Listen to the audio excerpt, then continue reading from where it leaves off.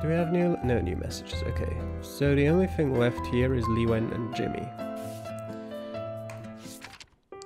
My name is Jimmy. I'm a transfer student. I arrived in Beijing not too long ago and now I'm a senior at Yingnan High School. The reason I chose this school is because I had a serious crush on a girl here. Just a few days ago, I was fortunate enough to be her partner in a doubles tennis match on my first day at the school. At first I was so thankful that I thought the goddess had finally smiled upon me. Yet I was totally embarrassed because I had never even played tennis before. After that happened, I made up my mind. I was determined to improve my tennis skills just in case I had another chance like this. I adjusted the serve speed of the ball machine, walked back to the baseline, raised my racket and got ready. In order to get better, I bought a season membership at a club. I even finished watching all 178 episodes of the Kid of Tennis anime. I had complete faith in myself. I believed I could make it work this time. The next time I got to play with her, I would show off my kick serve, my pickup volleys, my drive D, and even my zero-style slices to her. Are those references of the anime? I could imagine they are. And she would look at me with admiration. The ball machine shot the ball out with a boom. The ball was flying at 140 kilometers per hour. Ah! What a sneaky machine. How dare it serve the ball when I wasn't paying attention. Oh gosh, my wrist really hurts. The doctor said that I hurt my tendon. I needed to rest my right hand for at least a month. He said I should not even use a mouse, not to mention playing tennis. No. Doctor, I want to play. My dear goddess of fortune, if you can hear me, please heal my wrist. If it's necessary, I will even swear off video games for a month as a sacrifice to you. Please. God, this guy. Jimmy, please.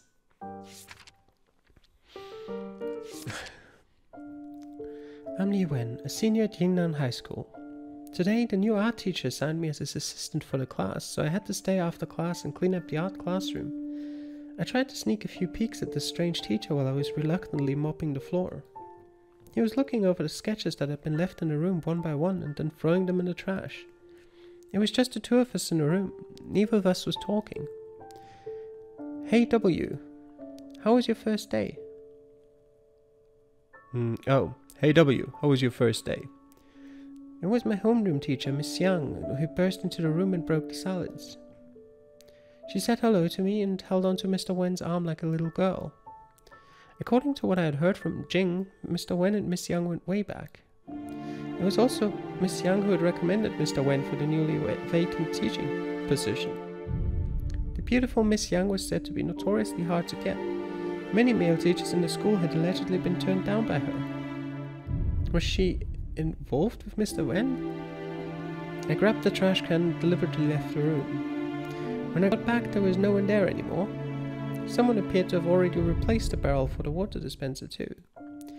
It seemed that I could finally go home. Yay! It was starting to get dark when I finally finished cleaning the classroom. I walked out of the school gate and I noticed that Mr. Wen was walking not too far in front of me, going in the same direction. That was strange. I thought he had left a while ago. I didn't want to talk to him, so I stayed behind at a distance, quietly watching his back. Such a bad-tempered and terribly dressed man. How exactly did he become a teacher again? Before I knew it, Mr. Wen had walked into the dark alley that led to my place. However, as soon as I stepped into the alley myself, I suddenly felt that something was wrong, and I immediately backed out. Mr. Wen had been stopped by two men, one in front of him and the other behind him. The one facing my direction was wearing a tank top. He flashed a pocket knife in Mr. Wen's face. I hid behind a corner and tried to peek around it. Mr. Wen took out his wallet and handed it over without any resistance. That was smart, I thought. Better safe than sorry. The tank top guy fiddled with the wallet for a while, then slammed it on the ground. 20? Do you think I'm a fucking beggar? He punched Mr. Wen in the face. Mr. Wen stumbled back and bumped into the guy behind him. He was still not resisting. The tank top guy placed his knife on Mr. Wen's face. Be smart, give me all your money. Judging from the look on his face, maybe that 20 yuan really was all Mr. Wen had. We were too far away from the main street and there was no one else around who could help. I suddenly had an idea. I took my racket out of my bag and grabbed a tennis ball. This was the time to test the results of all my nightly practices. Ball toss, backswing, please hit the target, please. the ball was flying at a speed of 180 kilometers per hour. Jesus Christ.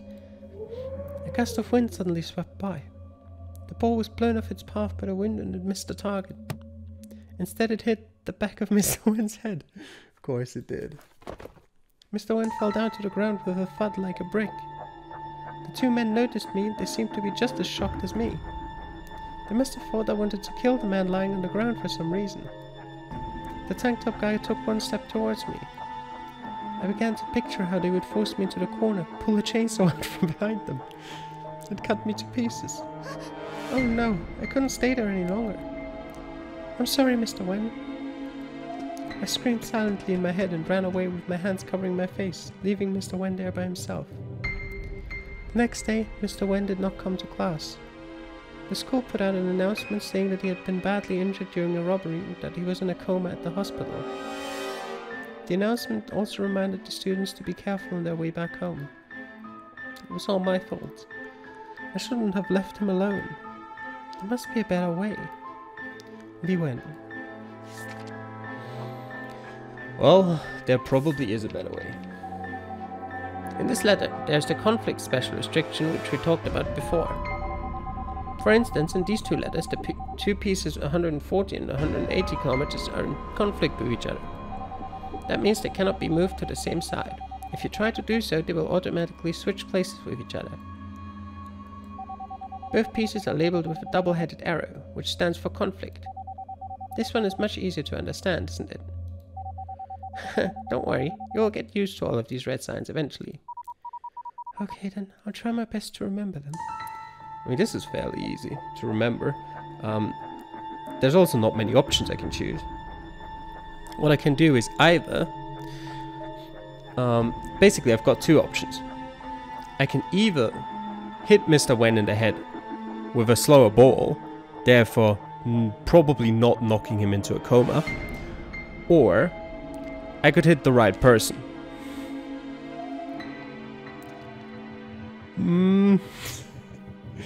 You know what? I want to see that first. I feel like this might have a higher success rate in my brain, but it's probably not the right solution.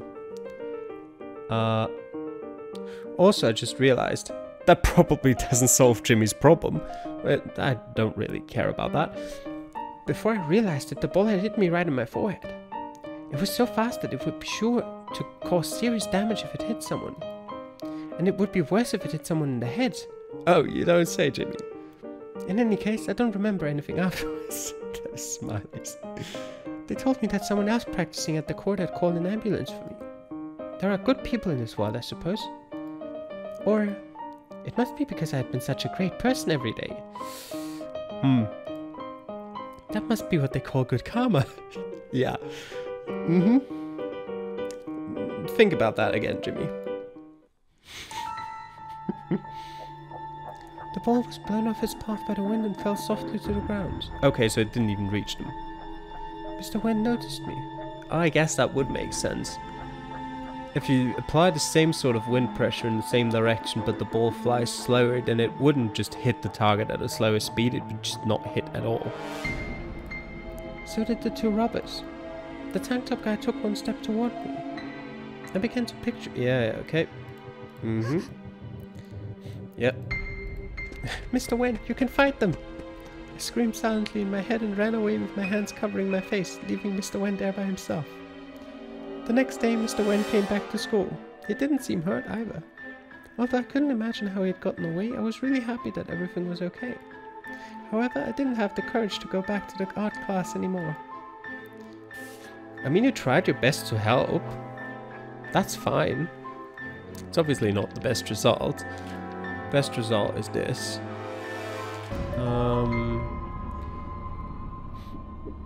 I would assume, at least.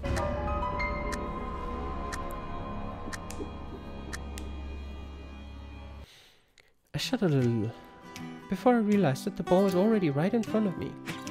I was so startled that I had to awkwardly block the ball with the racket, and I accidentally hit the sweet spot. It actually felt really great. Wait, did I just hit it? Yes, I had. I had just hit an underspin shot. A technique in tennis where the ball is hit by slicing downward at the contact point, forcing it to have a backspinning rotation. It usually falls slower than a flat shot or a topspin shot. The advantage is that the ball will bounce in a backward direction once it hits the court, which could cause the opponent to whiff if not properly timed. However, a backspin is usually too slow, so if the trajectory goes too high, it could also easily go out or get volleyed. An ideal backspin should have very low clearance of the net to stay low and flat. Experienced players would often sneak in a backspin after a series of topspin or flat shots to disrupt the opponent's rhythm. Oh wow, I learned how to hit an underspin shot. Banzai! Banzai! I jumped up and down with excitement. People nearby were shooting me admiring. Strange looks. What does Banzai mean? Was he hurt? No, Banzai is a Japanese phrase. It means hooray. Although based on my observations, lots of people outside of Japan use this word as well. They are from many different countries and most of them are men. Oh, and they share another common characteristic. What is that? They're all single. Single? What's wrong with being single? Everything. Being single hurts. In the end, Banzai still means hurt, right? See? Banzai means being single and being single means it hurts. This is very straightforward. I think I'm single too. Banzai. I don't quite get that. The ball hit the forehead of the tank top guy exactly as I planned. He fell down to the ground with a thud like a brick. Before the second man realized what had happened, I sprinted towards his back as fast as I could. I smashed his head with my racket with all of my strength. Then I grabbed Mr. Wen's head and hand. I grabbed his head and ran towards the end of the alley. 10 minutes later, I was panting heavily and realized I'd already run all the way back to my apartment building. Oh, and I was still holding Mr. Wen's hand. Mr. Wen, excuse me. This is where I live. I quickly let go of his hand. Well, I might as well do a home visit then, shall we? A home visit? For a senior? By an art teacher? Mr. Wen, actually there is no one else home. I walked in front of him and explained. Your parents always work late? Mr. Wen looked up at me while climbing up the stairs. The sunlight coming through the windows in the hallways was making him squint. No, I live alone. I stopped in front of room 413. But Mr. Wen didn't follow me. He stopped in front of room 414. He pointed to the door next to him with his thumb and smiled. I suddenly remembered. The first day after I'd moved in, the manager Uncle's son had told me that a very famous artist from abroad had been living in the apartment next door. By the way, I really like this picture, it's great. So that was him. We had actually met each other before. Yeah, alright, yeah, that was the S rank. Nice.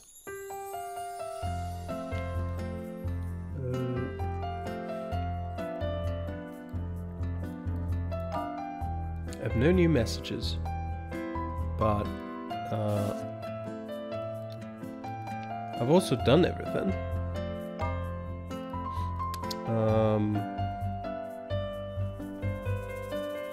So what now?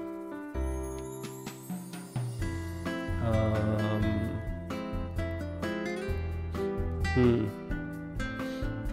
I need to unlock more endings? I could imagine that, but that would seem a bit strange to me.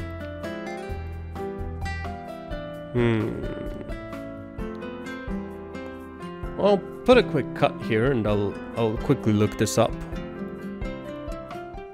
Okay, so apparently you need to get S endings for everything to progress, which I don't think I like as game design. Especially because, I mean, part of the premise is that, I mean, at least at the beginning of the game, the dog told me I could decide the future of these characters, and I actually can't, because then I can't progress in the game. I have to get the best ending for them either way. But, alright. I'll get both of these to an S. I won't show you, I'll just have to experiment a bit, but I'll come back when I have.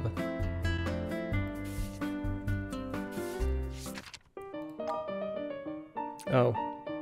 Never mind, that was remarkably easy. Okay. Okay. Got new post. Who are you? You sound very whiny. ¿Por qué me pasan este tipo de cosas? Okay. A piece of rope and the lives in group loyalty. My name is Park Sang-gun. I'm 12 years old. Okay, that explains why you're so whiny. I live in Korea. My home was on a hill. There were a lot of similar old houses on that hill. And the one that was the highest was my home. There were good and bad things about living there.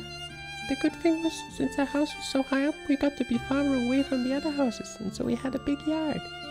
However, I had to climb the stairs for over half an hour every day just to go and buy my dad a bottle of vodka at the convenience store at the bottom of the hill. Oof. That's a big oof. If I didn't go, my dad would get angry. He would beat me with his belt. It wasn't just me either. He would also hit my mom too. I never understood why he would do that. I just wished that if he could figure it out, maybe Mom wouldn't have to be beaten anymore. Dad was a road construction maintenance worker. He used to come back home with mud all over his clothes. But for the past 2 months, he always came home clean. Sometimes he would bring back some money and give it to Mom. Other times though, he would take some money out of the pot where he kept our food money. That sounds like a gambling problem. Or a gang. Either or. Mom always worked very hard. She had to wash a lot of clothes and sheets during the day for other people. She said she was getting paid for washing them. I really wanted to help Mom, but I was too short. I couldn't even reach the pole where she hung the clothes and sheets to dry. Alex came by today. He lived on the hill too. Alex was Russian, just like Mom. They both had blonde hair and blue eyes, just like me. The other kids who lived nearby didn't like me at all. They always said that I looked weird. Only Sue Mi from the bakery would play with me. She had once told me that she wanted to open a cake shop together with me. But I didn't like cakes. There was an ant nest in our yard.